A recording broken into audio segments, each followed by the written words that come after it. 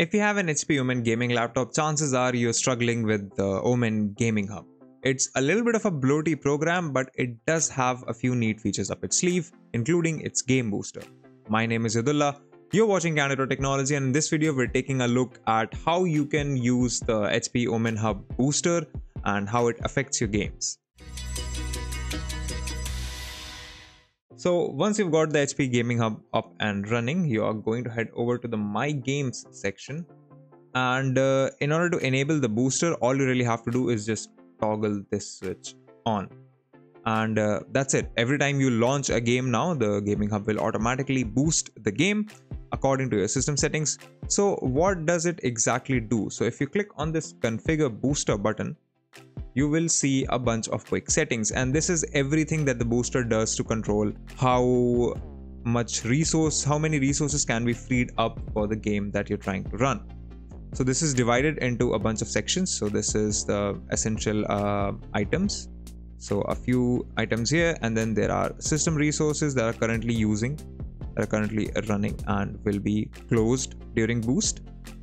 Then of course there are Windows services that can be closed during the boost, and some other Windows services terminating, which may cause problems. So the only difference between these two tabs is that you can close these services without necessarily running into problems with system stability.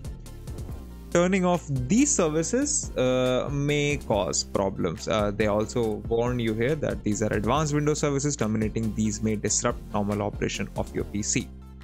So what it really does, what the Omen Gaming Booster really does, is that it just closes down all of the unnecessary background operations like Windows updates, file and printer sharing.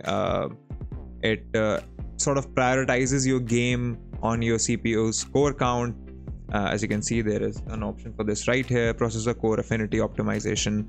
So it allocates dedicated resources from your CPU to the game, so that your game is the highest priority program for your system, and that everything is used to make sure that it runs perfectly. It also clears unused working memory and standby memory. So any memory that's not being actively used gets wiped, so you get the maximum RAM, the maximum CPU performance for your game, while everything else takes the backseat as long as you're playing the game. Now you can manually head over to this cleaner tab and just scan your system to see what storage you can clear up.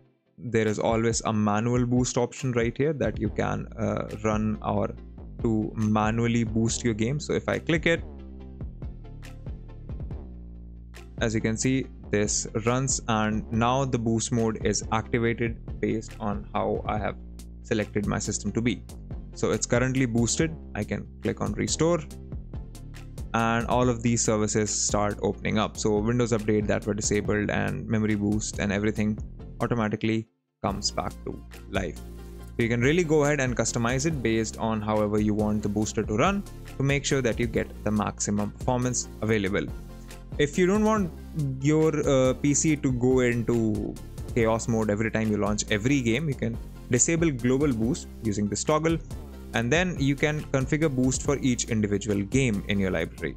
For example, if I want boost to only run when, let's say, FC24 is running, I can right click and then check the enable booster box. What this does is that every time this game launches, my system is boosted. Any other game I play, the system remains largely intact, and that's how easy it is to use the Omen Gaming Hub booster. If you like this video, consider subscribing, give us a thumbs up, press the bell icon, and tell us in the comments below what more such content can we make for you. If you'd like to know more about tech, visit our website Candid.Technology, follow us on social media, follow me on Instagram or Twitter, and we'll see you in the next video.